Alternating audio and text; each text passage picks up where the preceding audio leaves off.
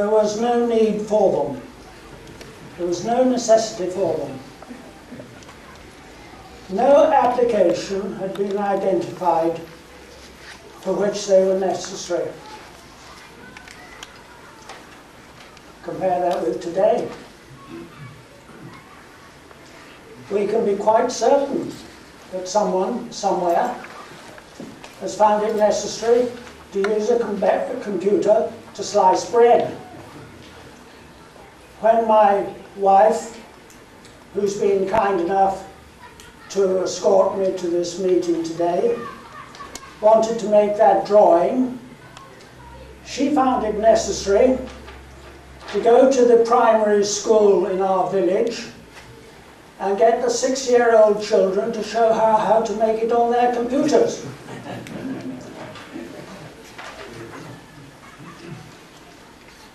Now, it's possible that Maurice Wilkes could be the exception to this rule.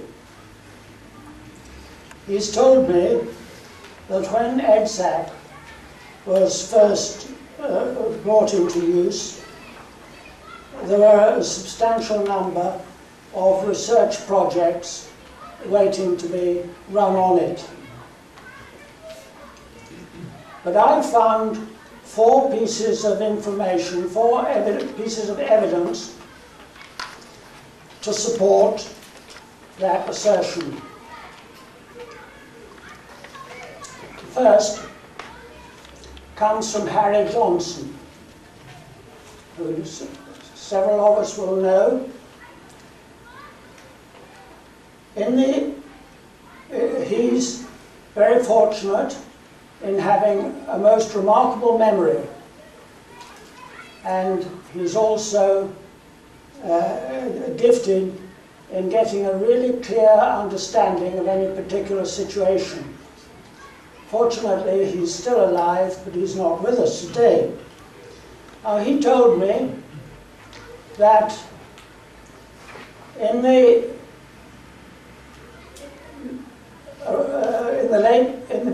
early 1950s, when he was working in the Ministry of Civil Aviation, and he found that he needed some substantial computing facilities, he had no difficulty at all in finding them.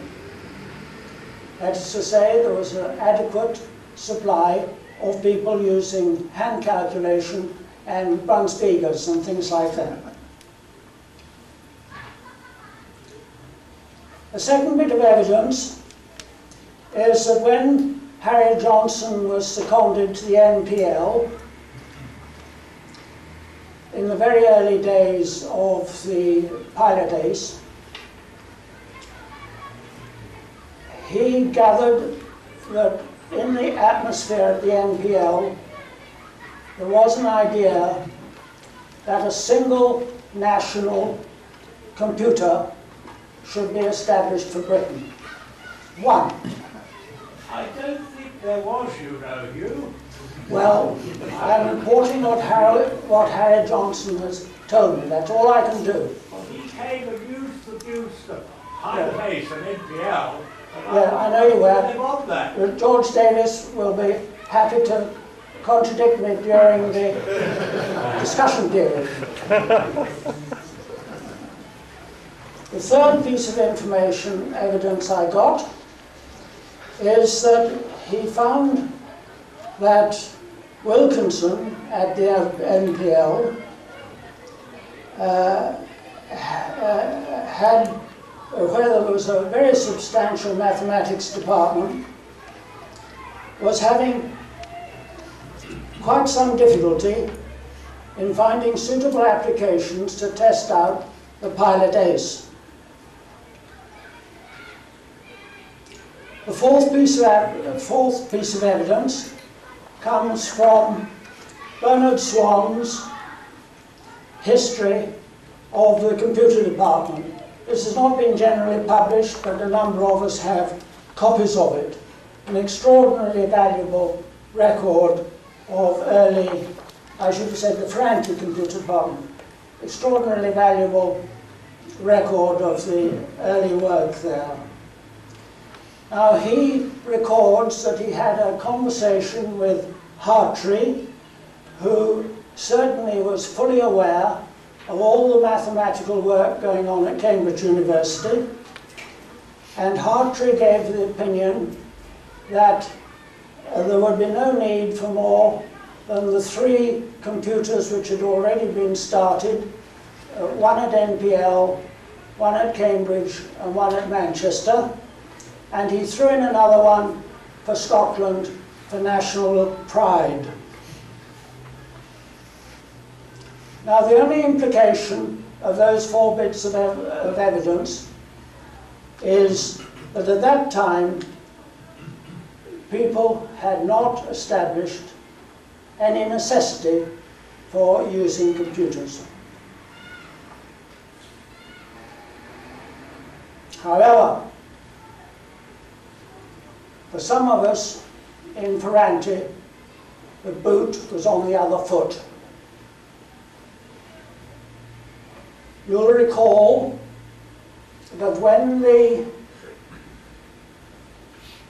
Manchester computer pioneers had made their large machine, they walked along the road to Ferranti, the electrical engineering firm, and asked them to make a well-engineered version of it. This became the first, we called it Mark I Ferranti machine, installed at Manchester University. Lochspicer authorized that development. He gave Ferranti a blank check, therefore starting the government practice of mounting all computer projects with a blank check. We've got one for the National Health Service now. The check's been made out for £6 billion. It's already going to cost £30 billion. It's your money, my money, that makes up the shortfall.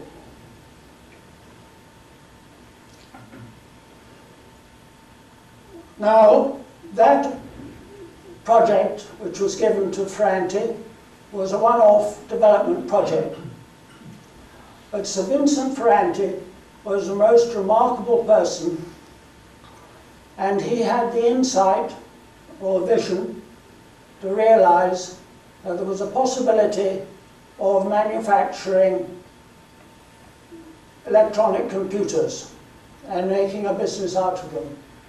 He seems to have been the first person, at least in Europe, to have that vision. He engaged Vivian Bowden as one of his first tasks. Now, Vivian Bowden was a most remarkable man. He had a brilliant intellect. His thinking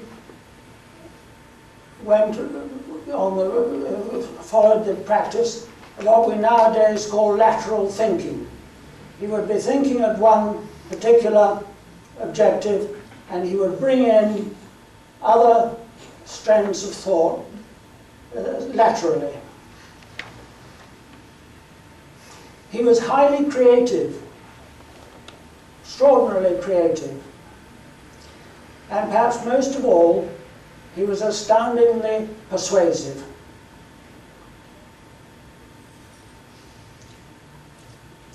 And Bowden soon realized the necessity to invent uses for computers. He was probably the first man to be aware that these uses had to be invented. Now, when I joined Ferranti in 1953, September 1953, there were 5 or 6 of us, for whom it was necessary to invent the applications for these early computers.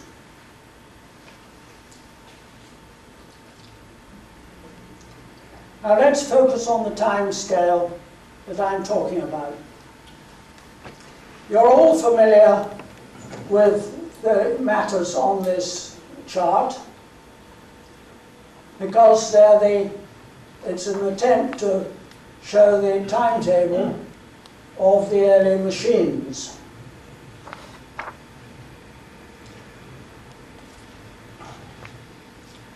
I make no bones at all about asserting that the Manchester baby computer was the invention, or represented the invention of computers. George Davis shakes his head. I'm talking about stored program electronic digital computers. I don't count EDSAC or Colossus or anything like that as being what we're interested in. And this was the Manchester baby, which has been, a replica of it, has been constructed in one of the Manchester museums. And we have the date for that fairly accurately, very accurately. And many of us will have been to the Great Reunion celebration which was held in Manchester in 1998. That machine first ran in June 1948.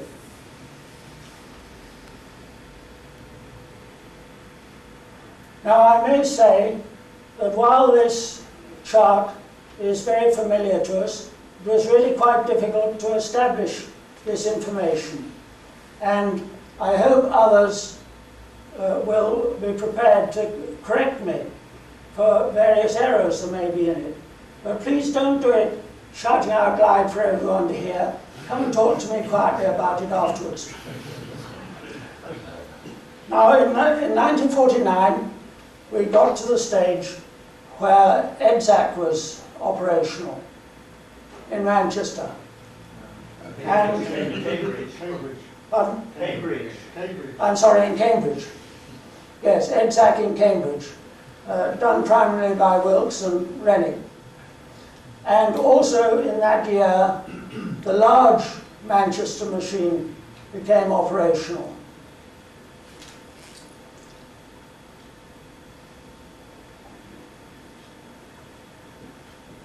In 1950, the Pilot Ace was operational at the NPL.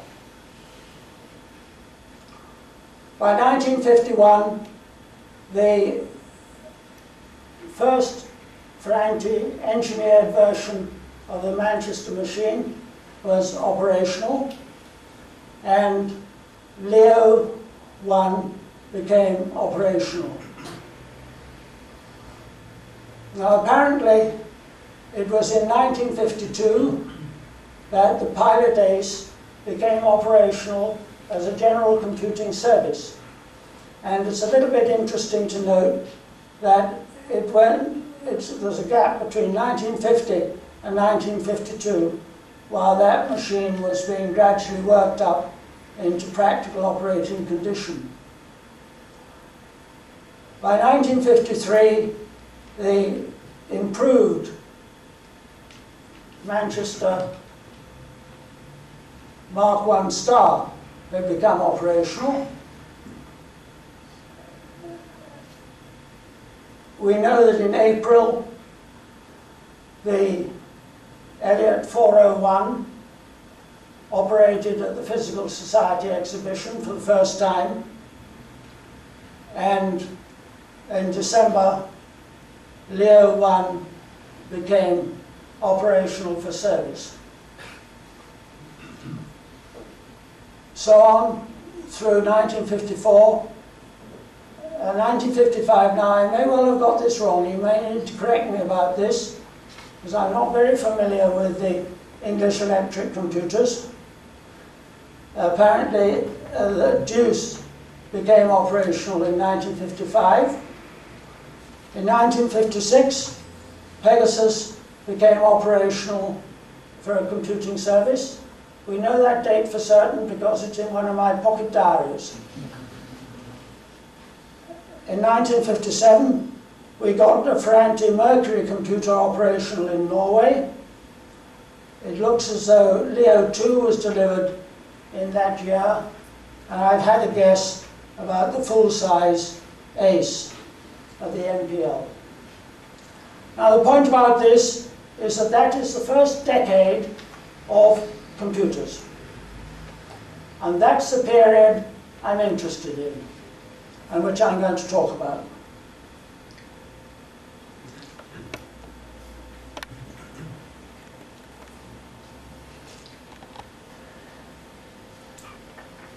Now, looking through my papers for this meeting, I found that I started to take an interest in the early applications of computers in the year 2000, 5 years ago. And on and off, I've been doing this, particularly getting information from my friends. Now, there were two reasons for my taking an interest in this. The first is that when I was in Ferranti, I learned, like the rest of us, that whenever you have a particular job on hand, the most important thing to do is to tackle the most difficult part of it. If you identify and manage to cope with the most difficult part, everything else is easy. It's a very valuable thing that I learned, and I apply it all sorts of ways. Now later on, I found that the earliest stage in any historical inquiry is the most difficult. This is primarily because so little is recorded at the beginning of any project. So let's look now at the documentation which is available for early applications.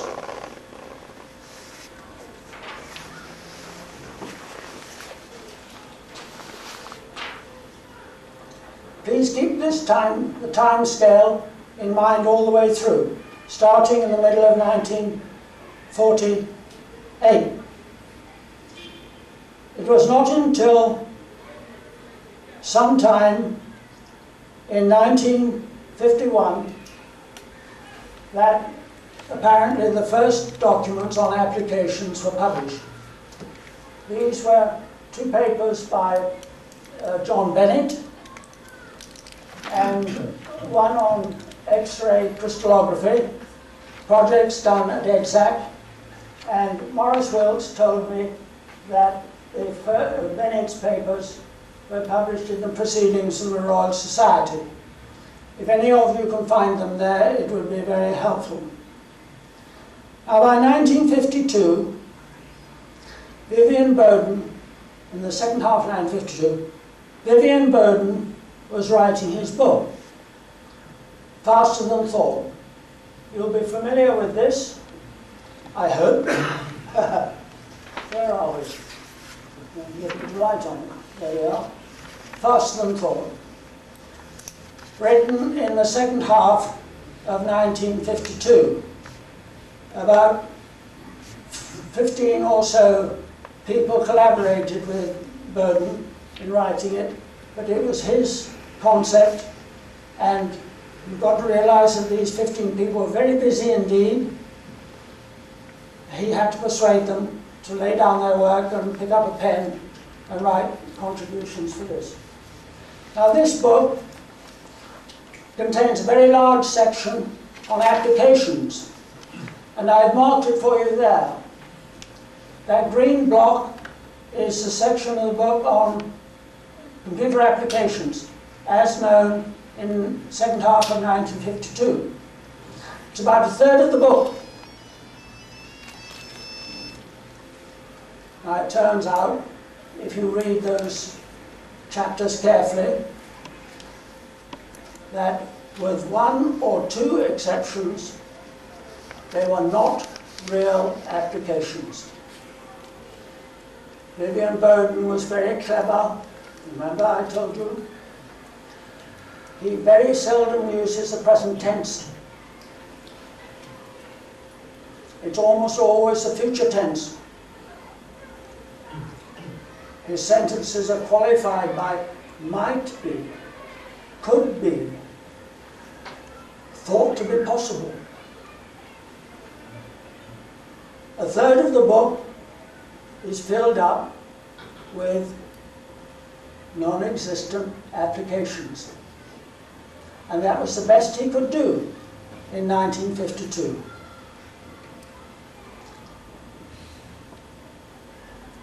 Now, at some later date, I don't know where it is, but there were two papers. These are in the Science Museum. I found these in the Science Museum.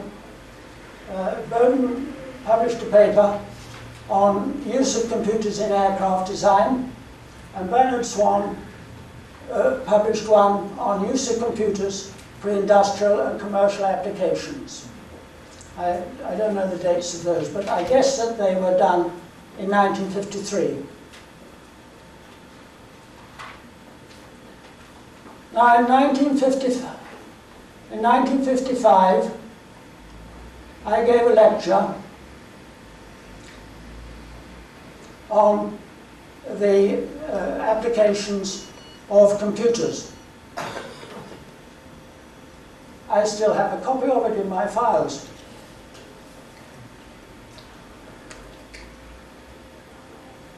It got published subsequently. Now there are three things which are rather odd about this paper.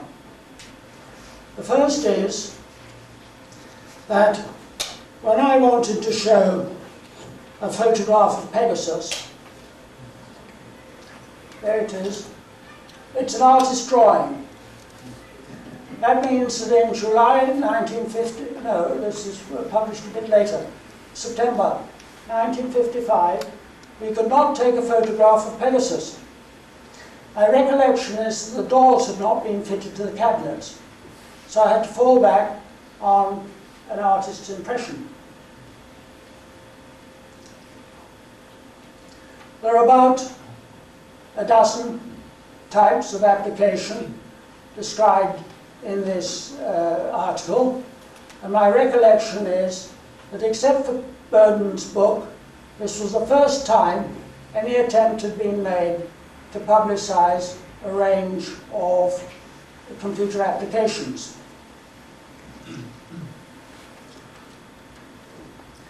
But the title of it is Future Applications of Computers. Future Applications of Digital Computers. I was copying Bowden's trick, and except for the section on aircraft calculations, everything else is not in the present tense. They're all in the future tense. They're all saying could be, might be, just thought that. So it means that by the middle of 1955, there was a most remarkable paucity of established applications. Now we go on. 1956.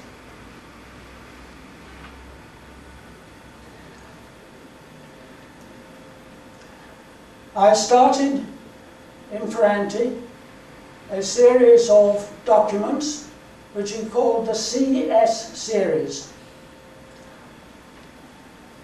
This is an early example of one. You see, very rudimentary presentation. It had text and diagrams, and many of you will be very familiar with some of those diagrams, won't you? Dear old punch cards. This was a document on punch card coding on punch cards, as we used them in Ferranti computers. Now, I think I started that series in the middle of, started it in 1956, just after we got Pegasus working.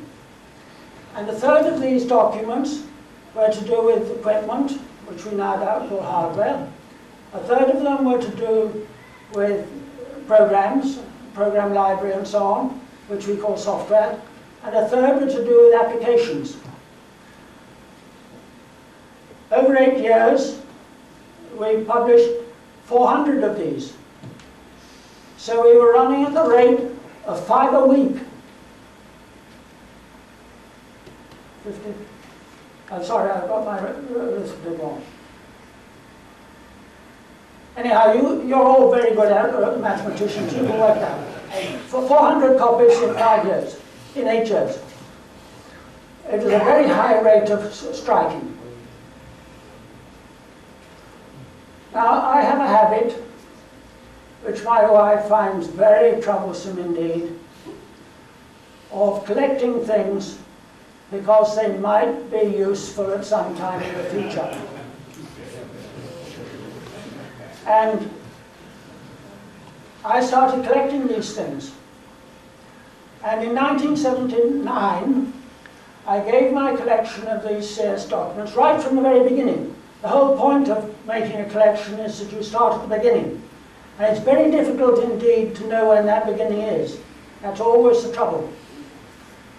In 1979, I gave these to the Science Museum. And they're lost. Please, sir. They've been found. They've been found, have they? Hooray, hooray, hooray. Now, that lets you off the hook, because I was going to say that I've asked the committee of our society to set up a search party to find these things. They were down in the basement somewhere. And the committee didn't, at that time, for 2 years, they took no notice of it. I was going to enroll some of you to make a search party in the basement, but it looks as though it's unnecessary. That's terrific. I sent them to the library in a carton as wide as this, marked New Zealand apples. I was going to suggest you should go into the basement and look for some New Zealand apples. Anyhow, that seems to be unnecessary. Now, Hunt, in that year, wrote an article on aircraft structural analysis. And also at the end of that year, Harry Cotton, colleague in Manchester, wrote another document, Applications of Frantic Computers. And this is a photocopy of it, and it has about 25 applications in it. It's beautifully produced. The articles are very authoritative. And at the end of every one, he said that this application was done on the Manchester University computer, the Mark I computer, in 10 minutes, whereas it had taken 3.5 weeks to do it by hand.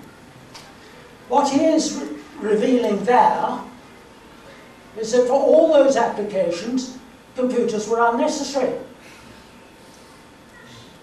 All those applications had already been done by hand. That was the state of play in 1956.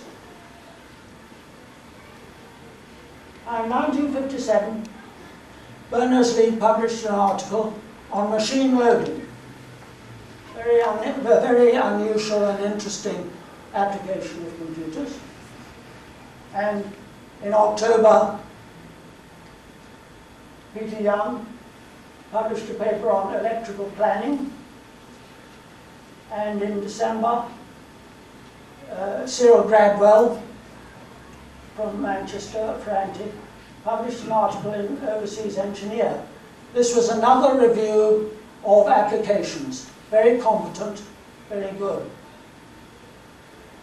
Peter Young was my assistant, and therefore probably I prompted him to do that one on electrical planning. And of course, Comrade Berners-Lee was one of my colleagues. We worked closely in adjacent offices.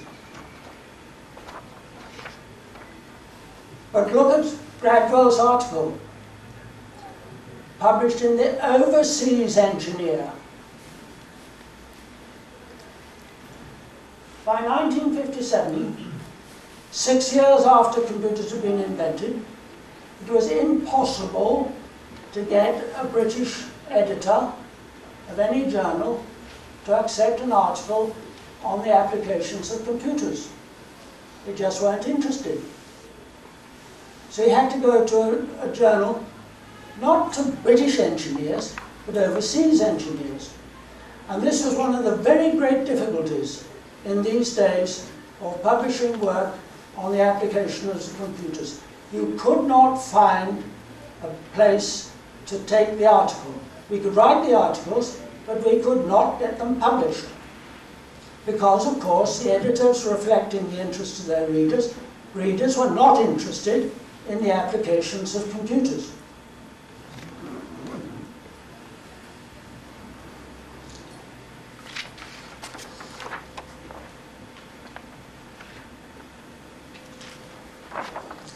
Now let's look at the timetable of some key applications.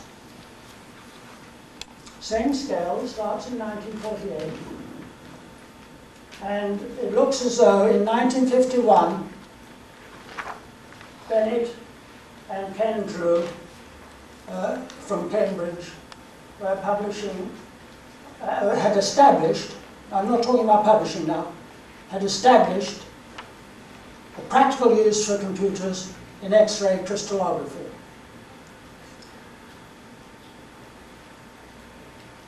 The next item is map surveying. In those days, there were no satellites. The way you did surveying was by means of a theodolite and a chain measuring length. And you took two known places on a map, and using theodolite and the chain, you took readings from those to other items that you were interested in. You gradually made a series of measurements, which were called a traverse. And the whole skill, cunning, was that you made this chain, this link, this sequence of measurements round back to your starting point. But of course, when you got back to the starting point, it didn't agree. Figures didn't agree. There was always a mismatch. And it was a substantial mathematical task to juggle the figures, to correct that error, and to apportion corrections around all the measurements.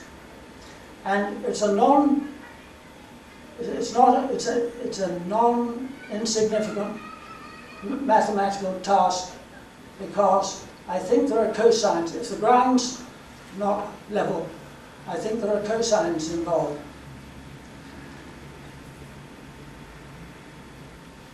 Now, when Harry Johnson went to NPL, one of the first jobs he was given, which was apparently a real job, was to put a series of surveying data into the Pilot Ace. And he found a with Wilkinson, he found a way of doing this. It was not at all easy, because the Pilot Ace only had 320 words of store.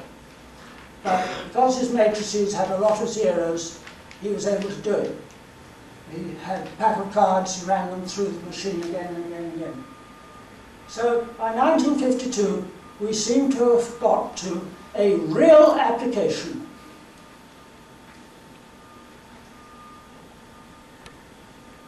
Also in that year, at Manchester, the French people were asked to help in the calculations involved with what's called the ballooning of a thread when it's being spun. What happens is that on a spinning machine, the threads, combed threads, are fed in at the top. A machine twists them round and round, and they come out as a twisted thread at the bottom. Now, between where the thread's fed in and where it comes out, the thread form, it doesn't go straight down, it balloons out. In actual fact, when you look at it, it looks like a figure of 8. And the frantic people of Manchester were asked to do this as a real application. And this is one of the applications in Bowden's book, which is written in the present tense.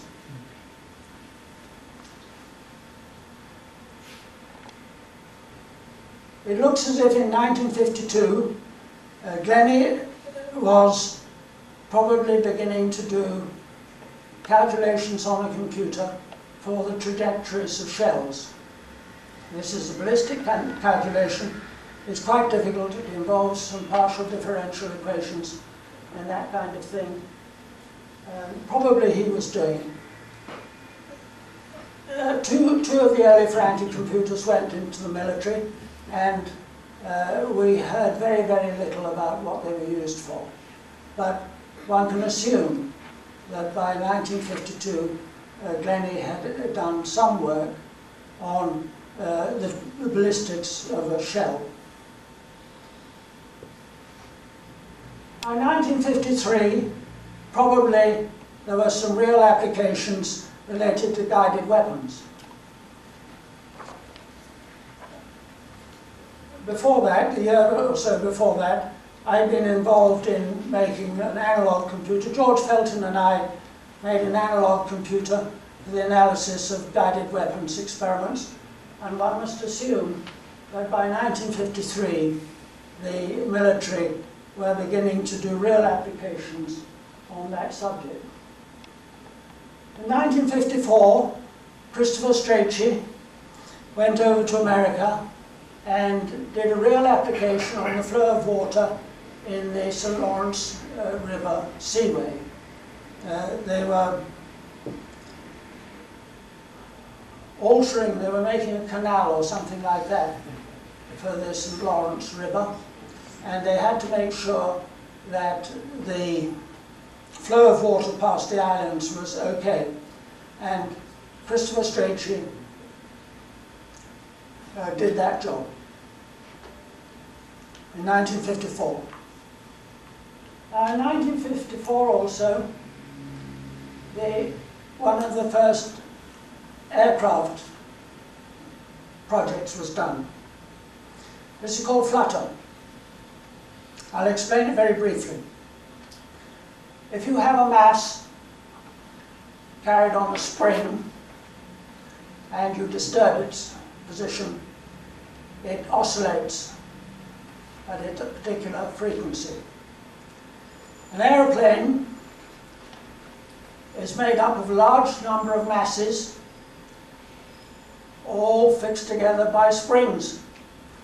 We think of an aeroplane as being rigid, but it most certainly isn't.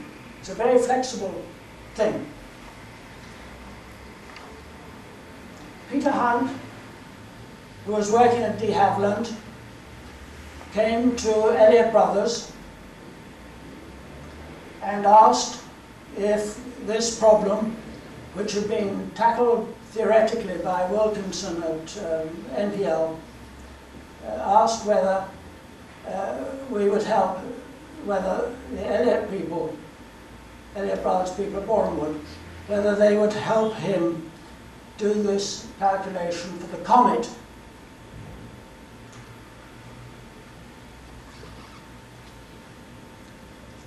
The only computer that Elliott Brothers had then was Nicholas,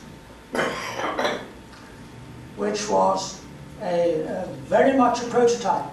It preceded the 401. And Ruth Felton, who can't be with us today because she's got a flu or something, or sore throat, wrote the input routine for this project, and George Felton had written a matrix manipulation program. So the two Feltons and Peter Hunt carried out the flutter calculation for the comet. Peter Hunt had to idealize the comet aircraft into 10 masses.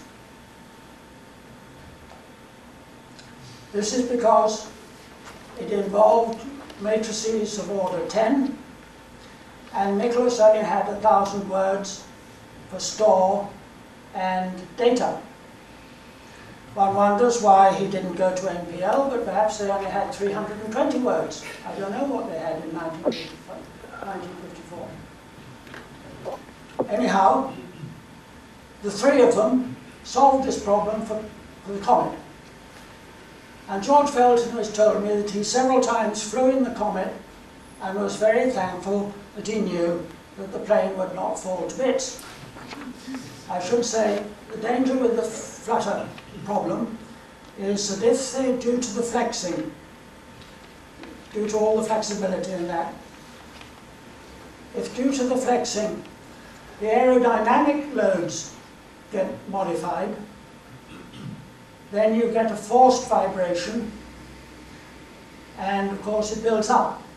And it was one of the dangers of being a test pilot before computers were designed, that every now and again the tail would fall off. Well, George knew that the tail wouldn't fall off the comet. What he did not know was that aluminium alloys exhibit a fatigue effect. And luckily, because he's still with us, he was not flying in the two comets which blew up in the air. Anyhow, they didn't fail because of flutter, and probably because of what Peter Hunt and George Felton did. Our third application, which was done in 1954, was the scheduling of bus services, which was done by Conway Berners-Lee. No, he says not. No, Mary Lee Berners-Lee, his wife. We both helped. Yes. People who did it were on top. Yeah, yeah. At any rate, the Berners-Lee family was involved in this. And this is a topical interest to us, because it was the number 11 bus service which runs from Shepherd's Bush, past the other side, along Bayswater Road, the other side of Hyde Park, and goes to Liverpool Street, and turns around and comes back again. Now, this is quite a difficult thing to tackle, because the assumption is that people will come to bus stops in a random order, and if the bus gets a little bit late, the number of people getting on and off grown up, the bus gets delayed, and you've obviously got an unstable situation. And somebody in London Passenger Transport wanted to simulate this effect on a computer. And Conway Berners-Lee still has the report of this. He's shown it to me. Anyhow, it was a real job.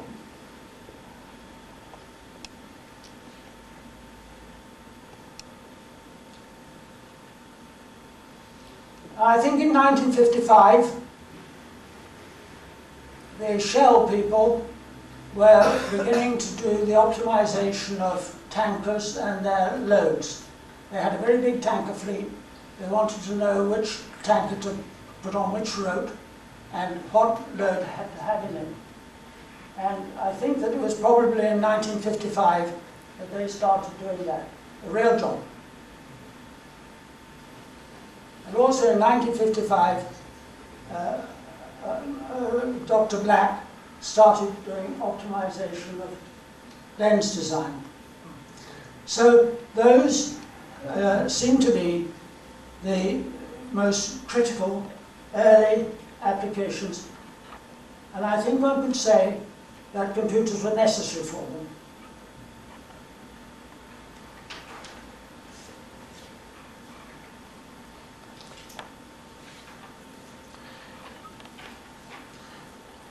Now, let's look at,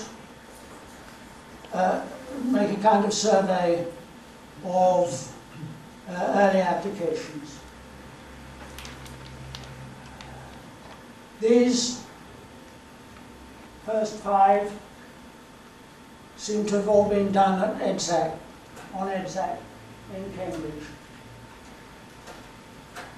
John Bennett and I were both Cambridge engineers, and applied maths looms very large in our training, and I have the feeling that those subjects, the stresses and the stability and distribution of power, were very characteristic applied mathematics problems which a Cambridge engineer would put his hand to. I'm not really certain that they were taken up by the CEGB or that the CEGB took any notice of his work.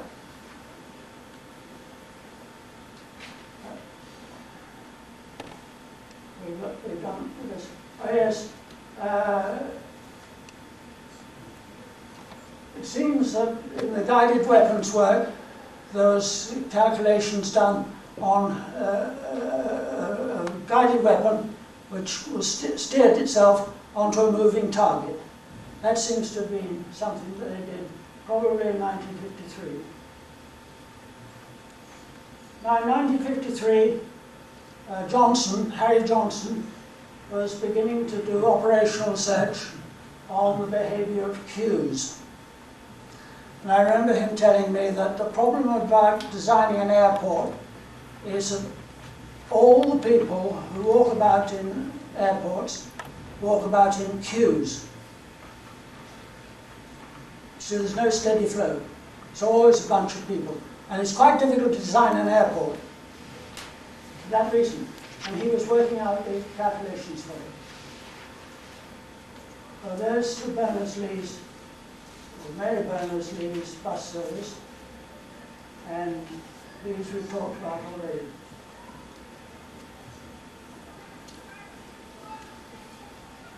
Now I forgot to tell you that in 1952, Vivian Bowden persuaded the Society of British Aircraft Constructors to set up a panel to consider the applications of computers to aircraft structural design. Bowden, of course, he set up this committee. It was his idea, his persuasion. And he attended it to begin with, and then I followed on, and I used to attend it as well.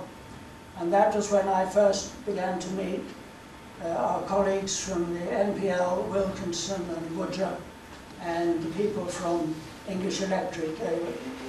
English Electric was working very closely with NPL. And that's when I made friends with all these people. And we established a significant number of aircraft calculations. Very soon after that, we established a set of programs for doing stress calculations in frameworks, rigid frameworks. It's quite easy to do stress calculations. I mean, I could do it when I was at college, where the members of the framework are pin-jointed. But where you've got solid joints, the stressing is much more complicated. And it really was necessary to use computers for that. And we extended it for the stressing of pipe systems, where you've got temperature and pressure problems. Now I must just expand a little more on this surveying matter. When Pegasus, the design of Pegasus had been done, and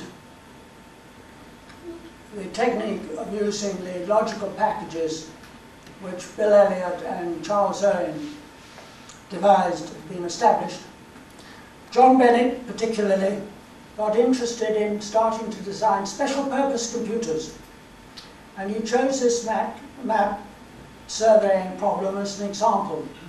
And he designed on paper, I should say, when Pegasus was designed, it was called FPC-1, Frantic Pegasus Frantic Package Computer number 1. He designed FPC-2. This was done specifically for the Ordnance Survey, specifically for this map job. And he's recorded how when he designed this, he got a big brass from the Ordnance Survey. Remember, they're military.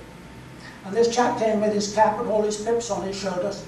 And John Bennett took him up to Manchester to impress this guy on how wonderful computers were. All he got was the Manchester machine. And that day it didn't work at all. So this big brass went back then to Southampton or wherever it was, and they never bought a computer. And that FPC2 project died. Now also, in about that year, I may have got a bit of something wrong here. Harry Johnson got the idea that a computer could be used to help air traffic controllers. And he designed on paper a special purpose computer which would do this. In fact, the job dragged on for years and years and years, and in the end it was implemented in a transistorized machine which we called Apollo.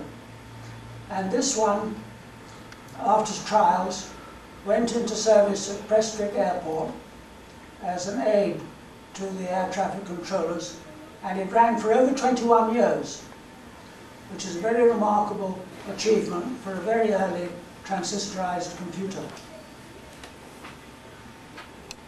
Now the subject of optical lens design seems to have gone through 3 phases. It was a very early calculation done on the Pilot Ace and other machines in the form of ray tracing. And that seems to have been done in 1951. By 1955, Black was suggesting, or perhaps even using, a computer to do automatic design of lenses. And I was very interested in this subject, and I took it up for Ferranti. And by 1956, my pocket diary shows that another man, Owen, had done the first ray tracing through a zoom lens. So it's quite an interesting subject because it went through 3 phases. And I just want to show you this.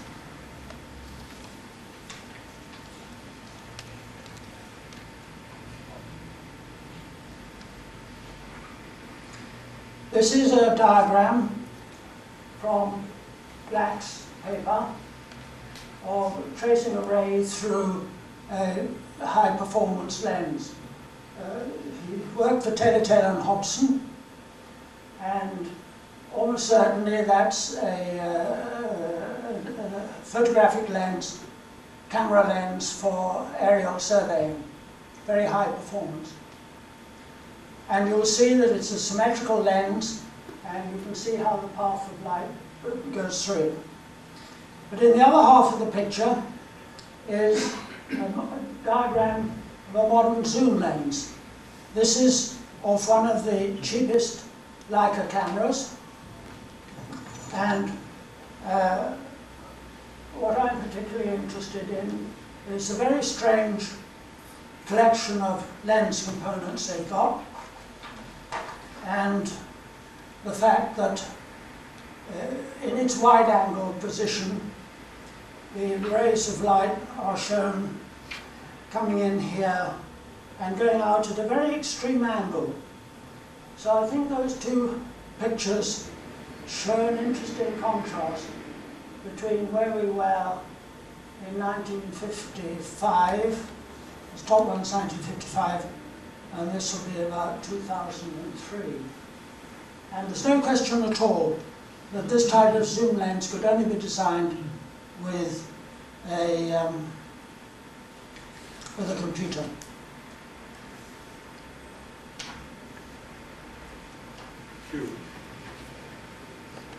May I suggest, if you come to the end of a particular topic, would this be a convenient point to break? Because we're getting quite a long way through the afternoon. Yes, I know. I just looked at this. I know I'm running over a bit. I'm sorry.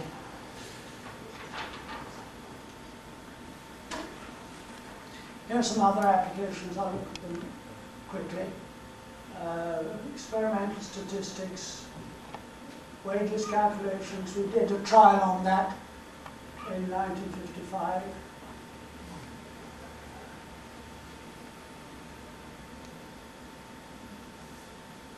This one here, optimization of refinery products. There's a point of interest here. BP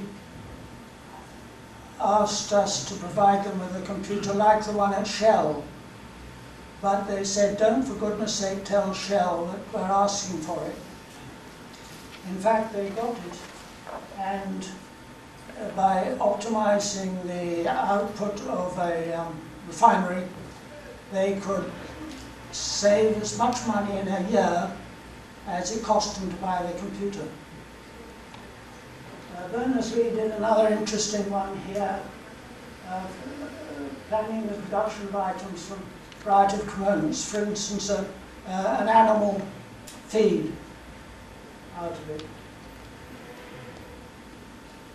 And another interesting one I want to just refer to very briefly, introduce, is that in 1960, just a bit after our decade, Berners-Lee with Samet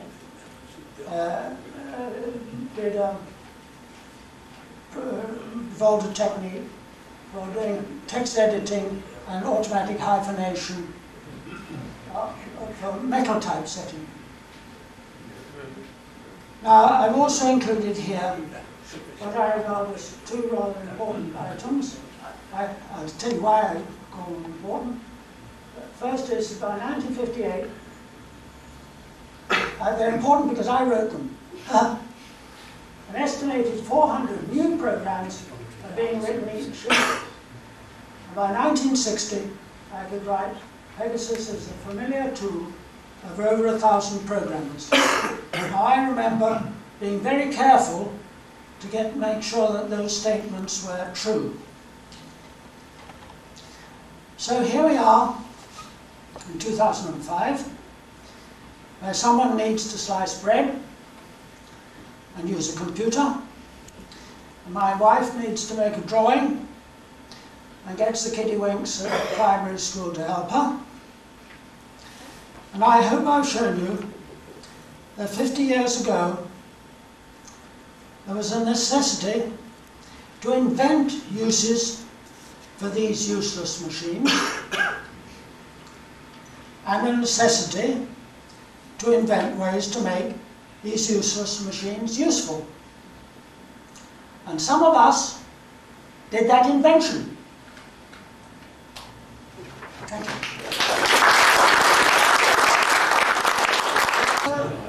I'm quite glad it isn't half full, because it would have been cruel to be talking about tea at tea time when you would have all been sitting there salivating, but 3:30, hopefully you're not quite so bad. Now, I'm standing here obviously not as a pioneer, but I am somebody who at university in the 70s at UCL did use punched cards, and I did use an IBM 360, so I'm sort of a mini pioneer. And I did work at, I'm trying to get the name right, Marconi Elliott Aviation in the late 70s at Boreham Wood, so I have a tiny connection. I worked on radar, computer simulation of radar there, so again, I'm a mini, very mini pioneer. But today, it's my delight to talk about LEO, a very British company, as are many of the others we've talked about today, and tea. Now, I was put onto this by Mike Williams. Some of you might know the Canadian Mike Williams, who's written an excellent book on the history of computing. And he mentions LEO, and he mentions tea. And I was reading this because Dr. Anderson, David Anderson and I teach the history of computing at Portsmouth. And I read this about tea, and I was fascinated. I thought I have to find out more about it. So I went to interview Frank, about 4 years ago, and then I went to interview David Kamler, and then I've done various bits of research. I haven't finished writing this up yet. I really will do that, but you can see what I've found so far. Whoever it was that introduced me said, is this really about tea? This tea program here that I'm going to tell you about has been neglected. I have no idea why. There's lots about it. Maybe we can find out why. I have no idea. I'm going to look very briefly at Lyons' history, very, very quickly, because many of you will know it well. But I just want to pick out the points where tea appears, just to show you how important tea was to Lyons. Then we all know the story of how Leo was introduced, but there's one or two important things I want to draw out about innovation and exactly why, in kind of computing terms, they wanted to use Leo. Then Lyons tea, and then we'll look at L4, the tea blending program. So we've looked at the payroll, or people have looked at the payroll program for Leo. I've heard talks here about it. But the tea blending program, with its innovative decision support, has been neglected. Very, very quickly, Lyons was started in 1872, and the name that's of interest to us here is not the Glucksteins, but it's Barnett Salmon. He was a son-in-law in the business, and it's the Salmons. It was a family business. That's what I want to draw out from this. And it's the Salmons that run through. And when we come to the tea part, you'll find it's the Salmons who were instrumental in computerising this. In 1875, Montague Gluckstein went to exhibitions because their tobacco industry their tobacco company was doing badly due to American competition. So he decided to go into exhibitions. They didn't want to compromise their name, so they used the name of Joseph Lyons, Montague's brother's wife, wife Rose's husband. And Joseph had experience of running a market stall in Manchester. Now, as a Manchester lass myself, I've been to those market stalls, so that's my history there. Lyons was made chairman for life, and these are some of the exhibitions that Lyons catered for. Huge exhibitions. And what's important here is the scale. This is very, very large scale. It was Lyons who actually introduced the threepenny pot of tea and a Hungarian band. So when next you go to a fair and there's a band there, you think of Lyons. So learning a lot today. And a shooting gallery. Who would have thought? By 1894, it became a registered company. And important for us, the new premises at Cadby Hall were purchased. They moved into whatever. And the first tea shop opened in Piccadilly. By 1896, we've got the Trocadero restaurant opened, and corner houses appearing. 1909. 1903 were the first tea and coffee production statistics. I must say that a lot of my information I've got from Peter Bird's book, as well as the interview with Frank, and I'll mention other places as I arrive at them. Lyons was so prestigious that by 1919 they were serving the royal garden parties. Now, some of you might have come across in supermarkets today, you might have come across the Lyons product, the Lyons brand, and again, somebody's bought up, someone's bought up the brand, and the quality is so low, and it's heartbreaking when you think of what it was. So, from 1918 to 45, Lyons was an extremely successful company and full of innovation, like their ice cream plant. Key innovations were advanced automatic machinery and top quality goods in vast quantities. So it's the controlling the multitude that's important here. They were self-sufficient where possible. Now, a few years ago we found, last year it was, we found a jingle of the Nippy, the Sweet Neat Nippy, and we can't find it again. So if anybody has the Sweet Neat Nippy jingle, imagine it playing now. It was vibrant, a company, forward-looking, with a high reputation, but run by this family concern. Now this is where we get onto the computing side and the management information side. They were very concerned, or Simmons was very concerned. I missed a slide. How do I go back? No, I haven't missed a slide. Right. Simmons, to talk about him in a minute, worked for Lyons and was very, very concerned to provide management with better information, because with these huge numbers of operations all over the company, there was a massive clerical burden. A multitude of small transactions. Now, interestingly, I research into data warehousing. I don't know if any of you keep up to date with that kind of thing. But Walmart in America were one of the first people to go into data warehousing because they had to control their multitudes of small transactions. And I have a paper in mind on the comparison between the two. Now, Lyons was the first company to recruit graduate trainees, and I've only just noticed I should have had this slide introducing Simmons a little bit earlier, never mind. Simmons was a top Cambridge mathematician. Now, there are many mathematicians that we know and love who can't tie their own shoelaces. They are not well organised. Fortunately for us, Simmons was not one of these. He was a highly organised person. He transformed office management, breaking jobs down into their functional parts. Very important, set up a research section of organisation and methods, developed the Institute of Administrative Management, and Lyons came to be recognised as a centre of excellence in terms of office systems and management. Now, these are all very important to L4, as I'll show. You all know the story of Simmons visiting America to find out about office machinery, and Thompson and Standingford to find out about the electronic brain. But they found that the American office management was inferior to Britain. And it was Standingford's idea to use computers. And again, the self-sufficiency, that lovely British quality there, Lyons determined to build its own computer against all odds.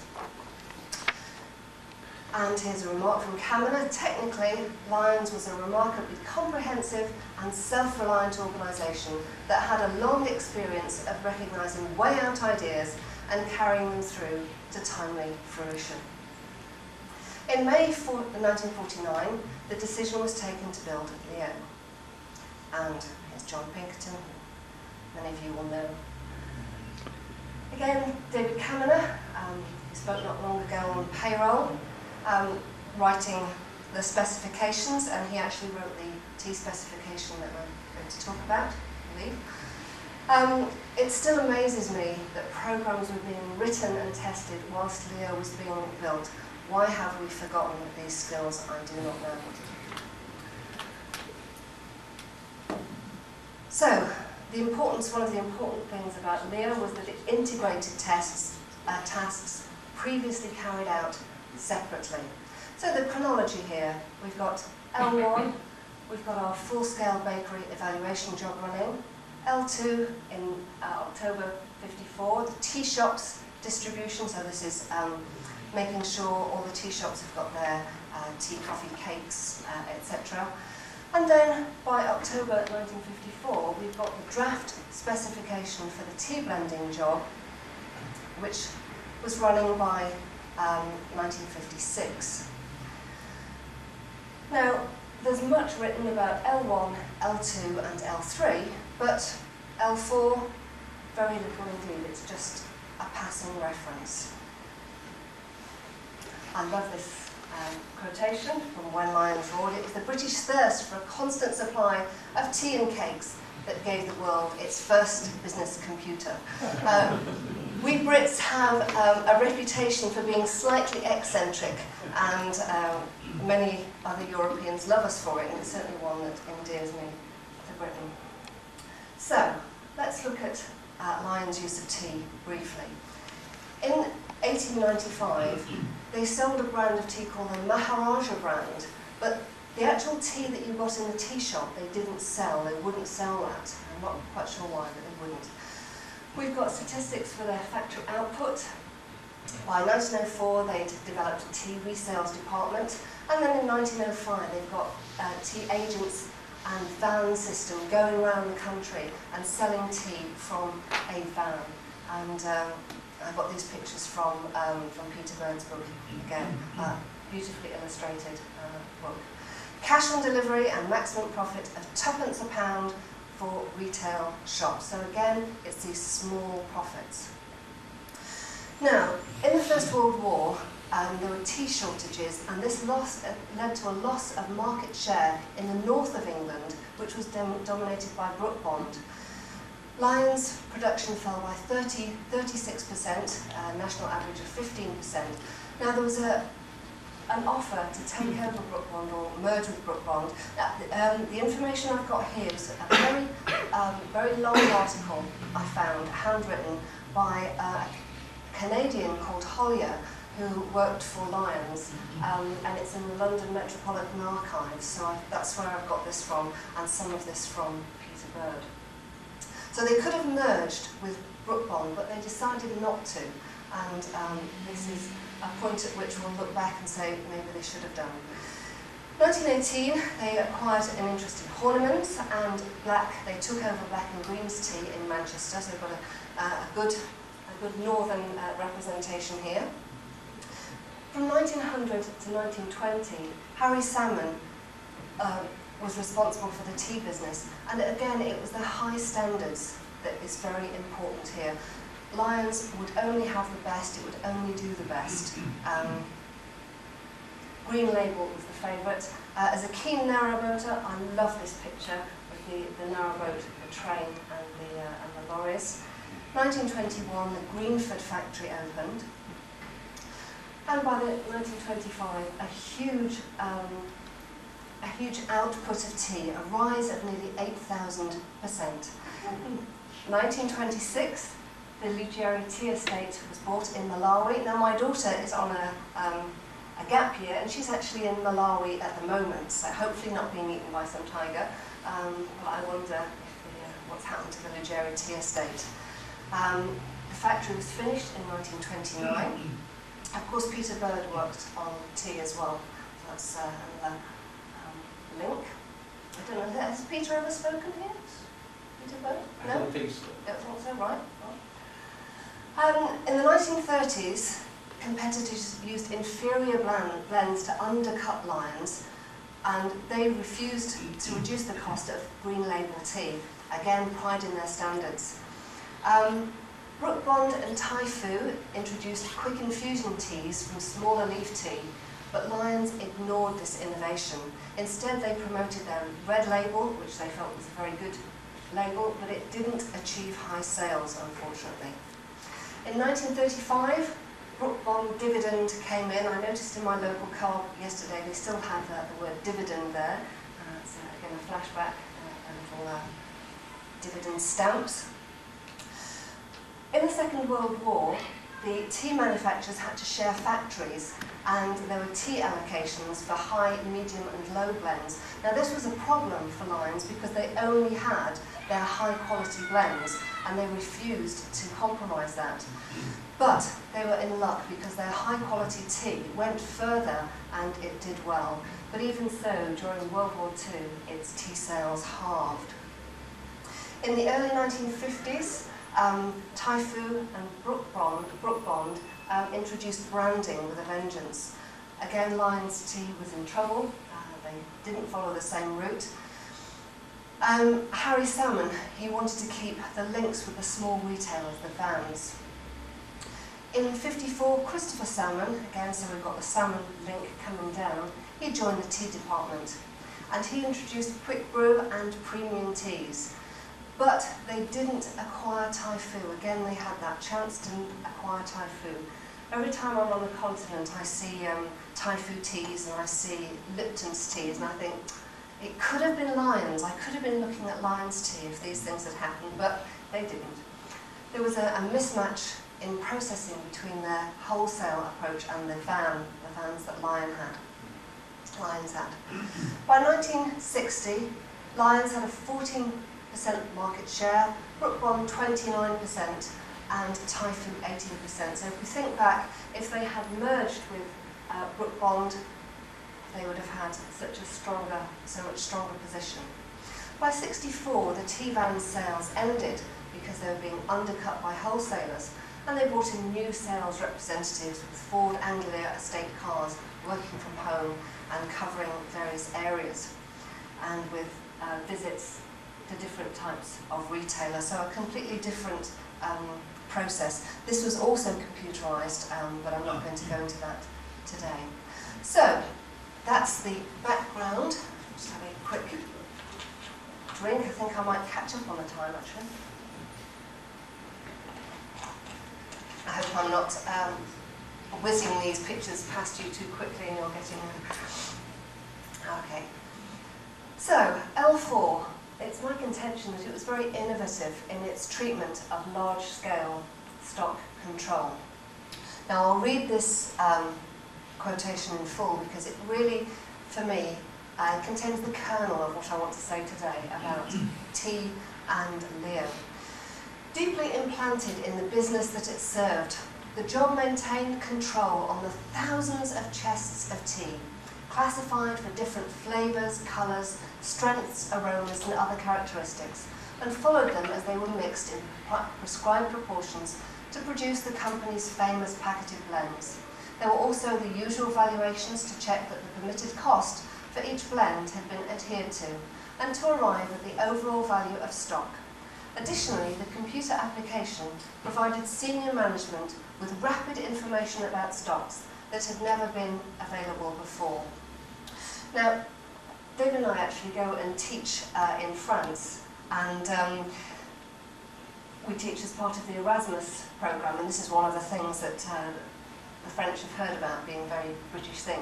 And last time I went, I actually dug out part of Simmons's talk, and he really supports this idea very much of the management information system being very important for the tea. I must dig that out and actually put it in the talk. So, L4 in October 54, it was providing background information. It was using tea that was in transit. So tea that was either still on its way in on ships, what have you, or tea that was being weighed in the factories for tax purposes. It knew exactly where it was and was able to actually use that in their calculations because they knew that it would be there on time to use. They use the physical break number on each chest. So this is a very detailed program. It's not some, theoretical program. This is a very specific, very detailed actual program.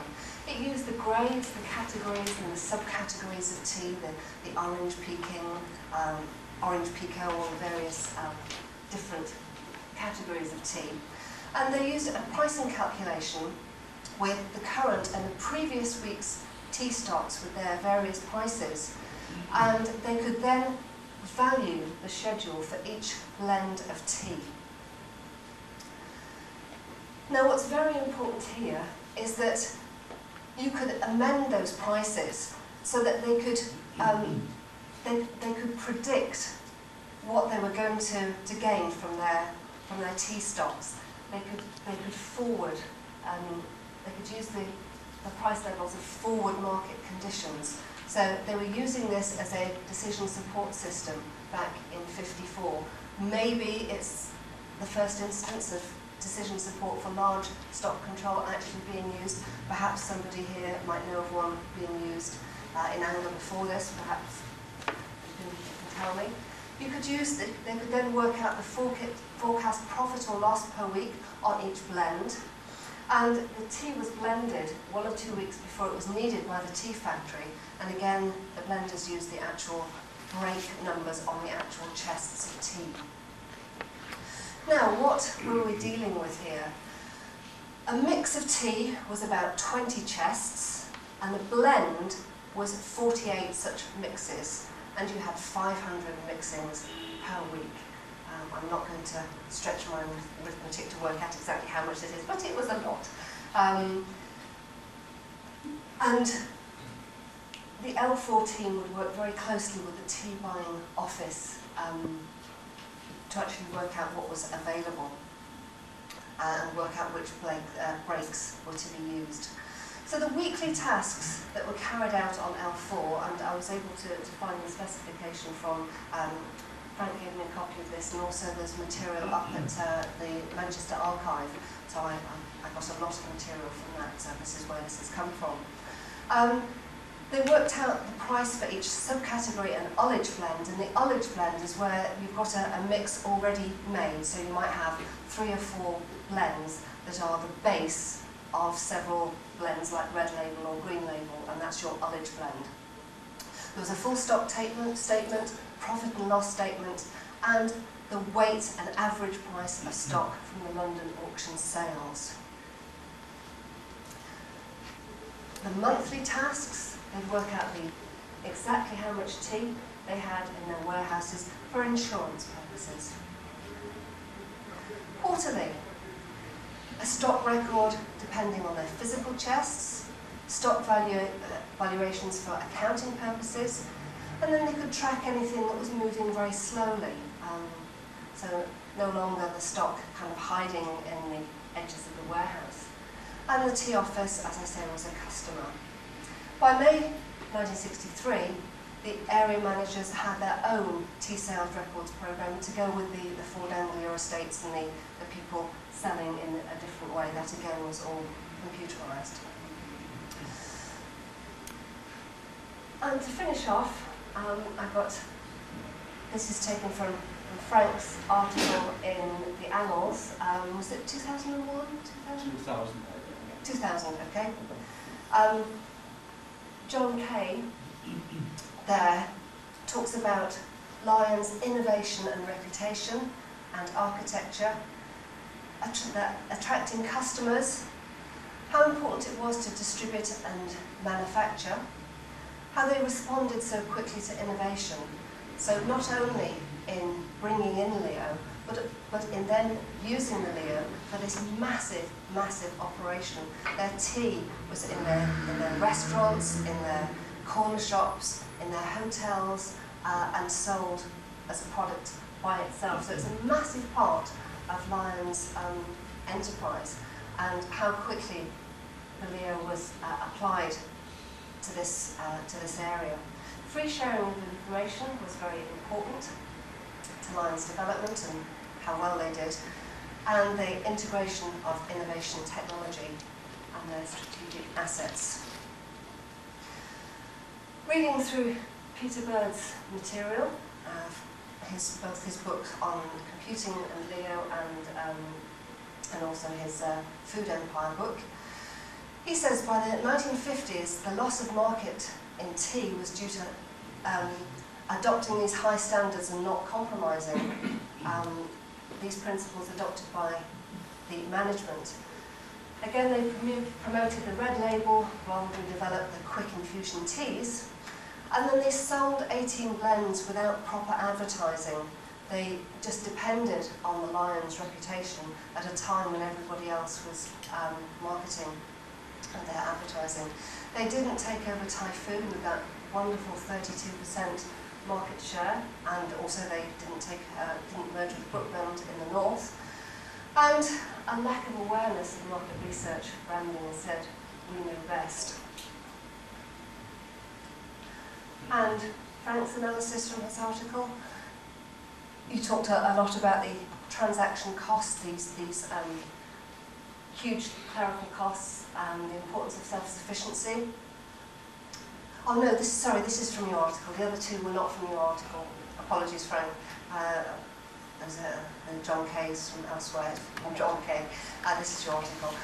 Goffey and Jones, Frank looked at the Goffey and Jones article, What Holds the Modern Company Together, and Frank applied this to the Lyons situation and talked about the sociability and friendship and solidarity in Lyons and the communal culture, and the synergy and learning in Lyons, and the long-term view and the importance of that. So, Lyons believed in their ability to produce high-quality goods, particularly tea, in all market conditions, and they didn't want to lower their standards, whatever the difficulties. They declined to take the easy way out and take over Typhoon or merge with Brookmount. Instead, they took the harder road of technological innovation, using L4 run on LEO as possibly, I think I ought to say possibly, in case I'm contradicted, possibly the first example of a decision support system to keep their position in the tea market.